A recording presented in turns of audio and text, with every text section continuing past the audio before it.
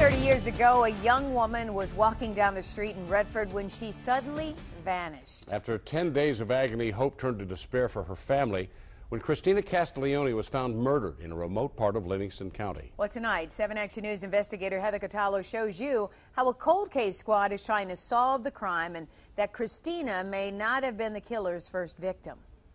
There isn't a day that goes by they don't think about her. Anna Castiglione's world fell apart on March 19th, 1983. That's the day her only sister vanished. It just happened one night. The police came to the door, and I just knew it wasn't good news. Cristina Castiglione had just left a friend's house near Lola Drive and 5 Mile Road in Redford Township. Her boyfriend, who had been on his way to pick her up, saw her walking westbound on 5 Mile. But by the time he caught up with her, the 19-year-old was gone. Cristina's body was found 10 days later, more than 45 miles away on state land in Livingston County. This is all hunting property. Livingston County Sheriff's Deputy Ed Moore was one of the first to be called to the homicide scene back in 1983.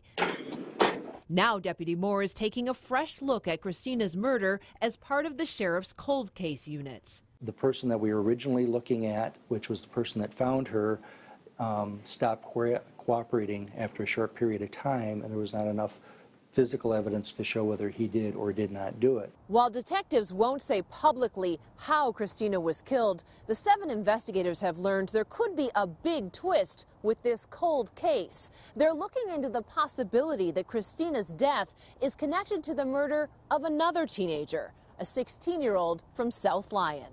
Exactly 1 year before Cristina vanished, Kimberly Lewisell disappeared after leaving her boyfriend's home in Redford Township as well. They looked similar.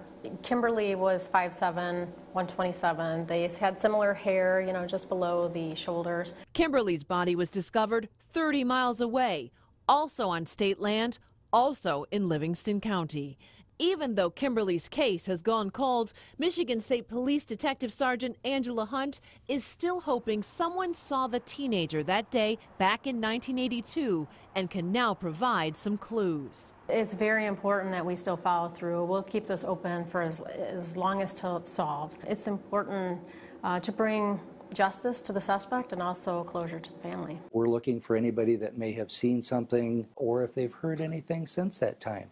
Even if they think that it might be rumors, we would like to know any of that information. Cristina's murder tore the Castiglione family apart, and despite the decades that have passed, Anna still wants answers. Probably a few days before my mom passed away, one of the things she said was the only thing she wished she knew who had done it and why. It's just horrible to think that there is somebody out there that had did this.